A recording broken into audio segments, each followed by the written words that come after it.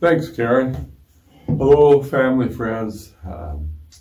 Yes, thanks for dropping in for another quick visit. I did a quick look at the news this morning, but before I go to that, I have a unique piece of wood here, and I started making a new walking stick. I'm really enjoying it.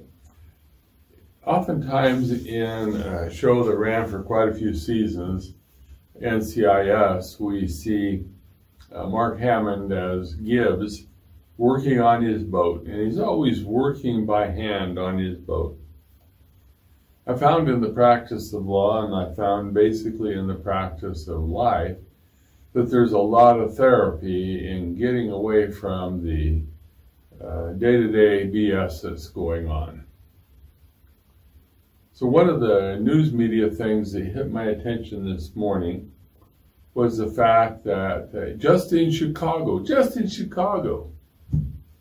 53 people were shot, 10 killed this last weekend.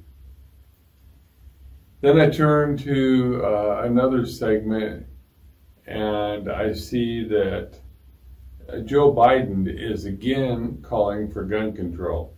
He's representing now the far left.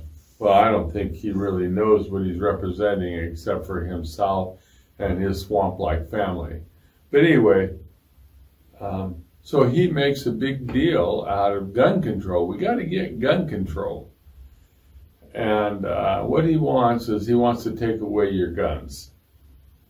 Second Amendment, there's a functional reason for that that's very real, especially in this day and age with terrorist organizations like Antifa and BLM, and then individuals with their own agenda. So that's Biden's platform, is to screw you and your Second Amendment rights and to make you defenseless so that you have to rely on the police. If you live in rural anywhere, here's the bottom line. Even if they had police, they'd never get there on time, and they want to take away your ability to defend yourself.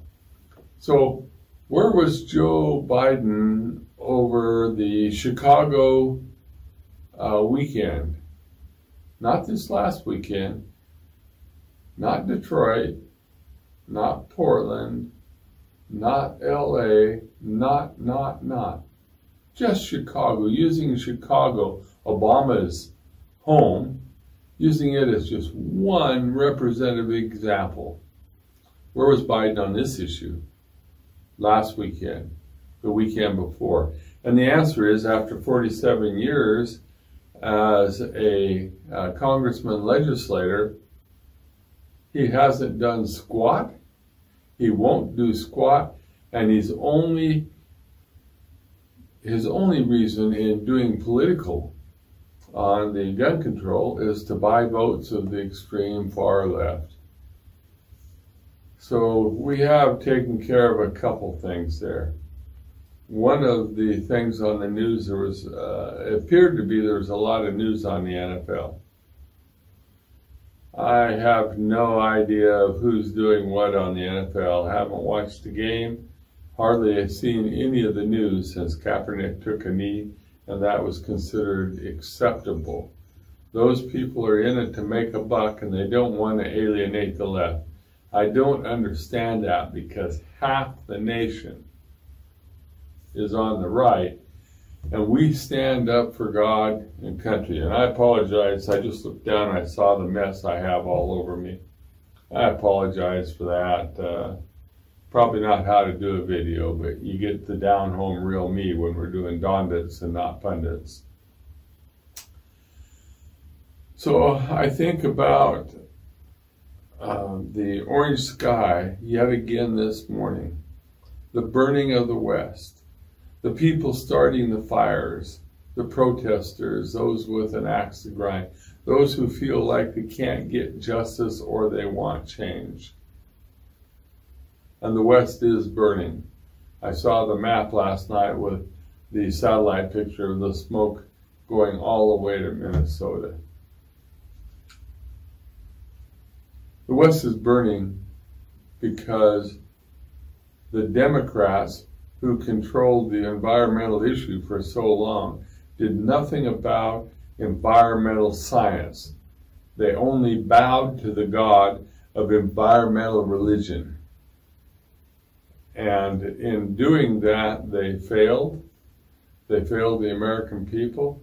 Their job is to protect us. They put us at risk, and they burn up the resources that otherwise the world could use. So if you support no guns and no police, you want to defend yourself with a toothpick or something, vote Joe Biden. He's your man. Of course, you won't have him very long because you'll wind up with Harris, Camellia, whatever her name is, Camellia, kind of like that lizard that changes color, right, to blend in. Except for, I've never seen a lizard on its back in order to get things done. So anyway, I've covered Compton and gun control and Biden and the fact that he's going to sell you out. I've covered the Dems and the Enviro issue and the burning of the West. I'm not going to go into detail here, and you don't want me wasting your time doing that. If you're a responsible person, then you can research that for yourself and draw your own conclusion. I personally believe there's only one conclusion to draw. I'm offended, whether it be Biden, Trump, or any other politician, that will use the death of people to lever a political agenda. I understand it. It's a power grab, power control, and they want to control you and me, and the Dems being the party of slavery. And for those of you who are my friends and you're Democrats, research it. Find out the truth. It's not hidden in spite of what the left is trying to do to the educational system. So there you go. You have it for this morning. I hope this was short and sweet. I don't know how long it took. But I'm going to get back to